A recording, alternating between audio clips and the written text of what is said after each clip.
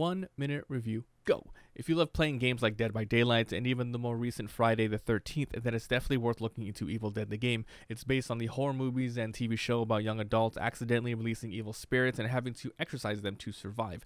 This is a PvP 1v4 game with some solo content, but that's primarily for unlocking extra characters, skins, and music. Play as a team of 4 survivors with different roles: leaders, warriors, hunters, and support classes. Their goal: collect pieces of a map, obtain the Kandarian dagger, find the Necronomicon, and cast the exorcising spell.